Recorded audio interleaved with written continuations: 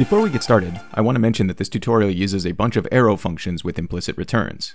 If you're new to them, or just need a refresher, refer back to JS Quick Hits 12 for a rundown. Cool? Cool. Let's do this. JavaScript programming often involves a lot of data, and one of the best ways to store large datasets is an array, specifically an array of objects. We've talked about the various built-in array methods JavaScript provides in the past, and we've recently talked about how to chain your own methods. Let's put the two ideas together and talk about how you can chain array methods.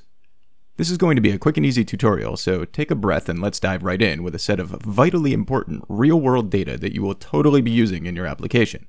Ready? Here it is.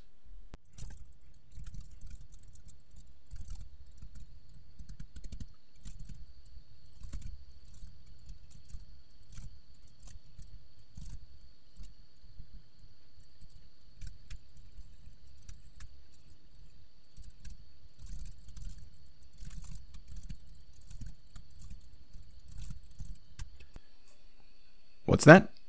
Your application doesn't have anything to do with the cast of It Chapter 2? Well, I don't even know how to process that. But trust me, what we're about to do can apply to all kinds of datasets.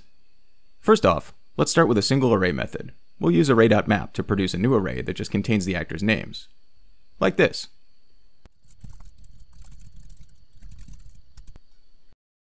Save that and refresh. That's easy enough. We get an array full of strings. Fun times. Next up, let's return the character names of only people 40 and over. We could do this by expanding our map function and using an if in there, but that's no fun. Let's just chain a filter and a map instead.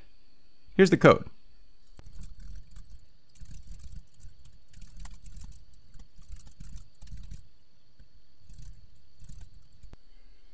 Save that. And there we go. This logs an array full of all of the character names except Ben, Stanley, and Pennywise, because those actors are youngins. By the way, you can also express that on a single line if you want. It just gets kind of long. Looks like this. Same deal, but less readable, especially because word wrap is breaking in a really weird place. We can do this chaining because .map and .filter each return a brand new array, and the array being returned always has those built-in methods on it. You can chain as many methods as you need to get the job done. Let's go crazy and create a chain that includes just the good guys, takes their ages, and adds all of them up to a single number. Again, we could do this in a variety of ways, such as creating a global variable in which to store the age total and then adding to it, but chaining is fast, efficient, and, once you're used to it, really easy to follow when reading the code.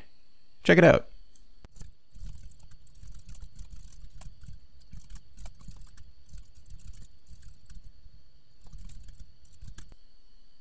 Save, refresh. 279 years of experience, all combined to try and beat up a clown who is himself eons old, if indeed the passage of years can even have any meaning for a being that exists beyond the borders of space and time as we perceive it. Sorry, getting away from the point here. That being that chaining array methods is a good way to write fast, efficient data manipulation code. Don't forget that you can do it. That's all I've got this week. See you next time.